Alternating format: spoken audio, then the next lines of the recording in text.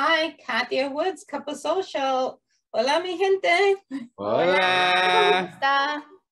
It's so nice to see you. So I want to ask, after last season, I was like, what? After all this, right? Mm-hmm. So what are you excited, number one, about continuing your stories? And what has it been like to further get to know your characters? One of you can start. Yeah, no. Okay. Ladies first. Well, yeah. So sweet.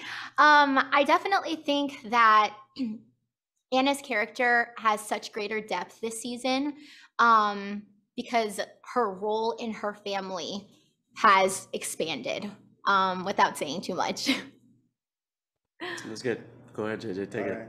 Right. I feel like Eric is definitely having to mature and step up.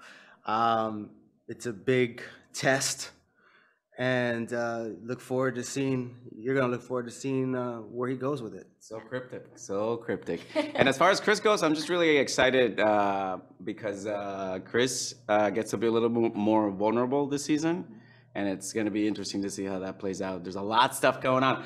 Over the surface, under the surface, inside of the surface, and everywhere. Every which way. We're all dealing with a lot of stuff. It's gonna be fantastic. Yeah. We got to talk about the food. How much eating are you doing on the show? Because it is really like I have to remember to eat before I watch the show. What happened? Did it show? Did it show throughout the season how much we were eating, or what? How much are you gaining weight, or are you like, okay, no lunch today? I know the concern, and I appreciate it, Katia. No, we learned our lesson from the first season. I eat all the time. This is part of Anna's character. This is part of who Karrie is. I eat all the time, and unlike the guys, I do not have a concern. She has no concern. Clearly, she just keeps going. I didn't have a concern the first season, but I paid for it. It was definitely, I was like, I don't have to be this method when we're shooting and eating. So I think I was a little bit more aware of the situation this second round.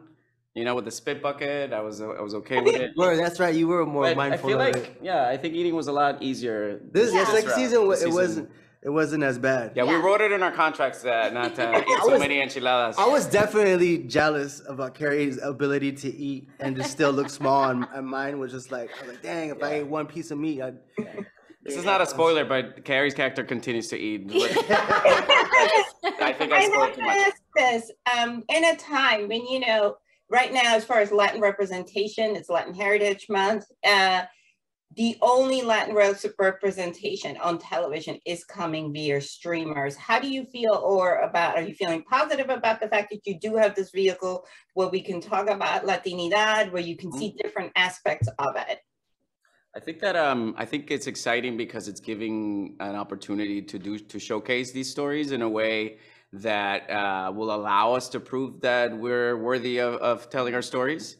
I think with the streamers, I think there's an opportunity to take more risks, and I think we're kind of seeing it with the way that the show was kind of came about. So we're just excited to prove to the networks and the cables and all of the other mediums that we're good stuffs. I co-sign all that. Yeah. Ditto.